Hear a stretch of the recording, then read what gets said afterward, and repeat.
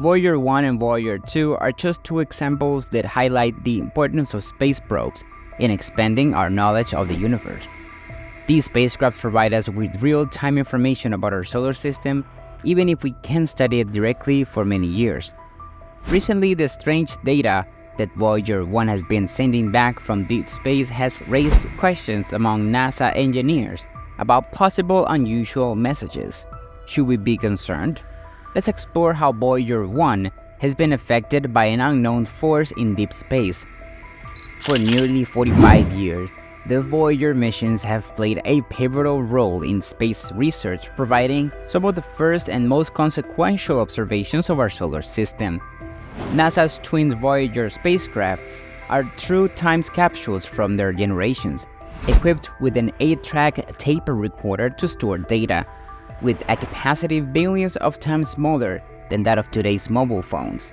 They transmit information at a speed up to 38,000 times slower than a modern connection. And yet, these pioneering operations continue to sail beyond the solar system, traversing the vast galactic ocean known as space, where no other probe has gone before. These missions are providing a unique picture of the interactions between the heliosphere and interstellar space. Scientists are comparing data from the probe's first emissions with more recent observations. No other spacecraft has transformed our understanding of the Sun and its impact on the space environment like the Voyagers have. Each spacecraft also acts as an ambassador for humanity, carrying a gold record with musical recordings, greetings in different languages, images of life on Earth, and diagrams of basic scientific principles intended for whoever might encounter these probes.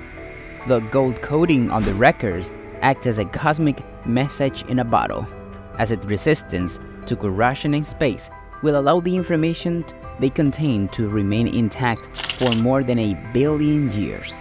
Experts are surprised by the strength and direction of the interstellar magnetic field, which has sparked debates about the shape and behavior of the heliosphere, a magnetic region dominated by the Sun. The heliosphere was long thought to be comet-shaped, but it is now thought to be more spherical than previously assumed. One question is whether the heliosphere expands and contracts in response to appearance and disappearance of sunspots, or whether it remains relatively constant. The spacecraft has provided intriguing clues to this question. Astronomers suggest that the interstellar medium begins when the solar wind, the stream of charged particles from the Sun, dries up. This plasma, or ionized gas, interacts with the cooler, denser interstellar plasma, much like a stone thrown into a stream. Similar to the way the Earth's troposphere has a boundary layer called the tropopause, the heliosphere has its own boundary, known as the heliopause, which is shaped by the Sun. This exact distance of the heliopause was a mystery when the Voyager was launched. Although Jupiter is only 5 times the distance between Earth and the Sun, some thought the heliopause might be close by. However, estimates of this distance increased as the spacecraft traveled farther and farther away. It was not Jupiter, Saturn, Uranus, or Neptune that marked Voyager's entry into interstellar space. The probe detected signals from the heliopause shortly after its encounter with Neptune in July 1992. Both probes began recording powerful radio signals at frequencies of 2 to 3 kHz. Some scientists believed these radio waves are related to 6 large solar flares that occurred more than a year before they were detected. Plasma ejected during these flares reached the heliopause, causing electrons to vibrate and emit radio waves. Although these signals were too weak to be detected on Earth, the interstellar medium is much denser than the outer regions of the heliosphere. The distance to the heliopause was determined by measuring the speed of solar material and the time it took to reach that boundary, a distance that varies between 116 and 177 astronomical units. On August 25, 2012, at a distance of 125.6 astronomical units, Voyager 1 crossed the heliopause. There were clear signs that it had crossed this boundary, such as the disappearance of high-energy particles from the solar wind, indicating that the rest of the solar wind had also been left behind.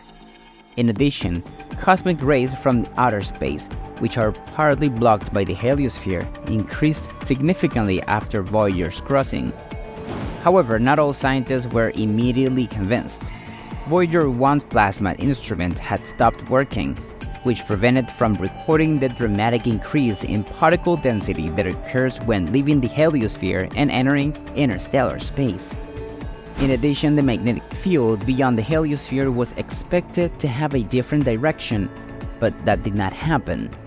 The similarity in the orientation of the magnetic field inside and outside the heliosphere remains without a clear explanation. The Sun also plays a role in this discovery. In early 2012, solar storms began to occur, and the following year, these disturbances shook the plasma that Voyager 1 was passing through. As a result, electrons in the plasma began to oscillate, generating radio waves that the spacecraft could detect. These waves indicated that the Voyager had entered a much denser region. In 2018, Voyager 2 also crossed the heliopause. On November 5th, this time there was no doubt. The spacecraft plasma instrument was working properly and recorded the increase in the density of particles such as protons, electrons, and other charged particles. It also measured the temperature, which ranged from 30,000 to 50,000 Kelvin, much higher than that of the interstellar medium. The plasma was probably compressed as it entered the heliosphere, which explains what happened. As in the case of Voyager 1, the probe observed a decrease in the solar wind and an increase in cosmic rays coming from outside the solar system.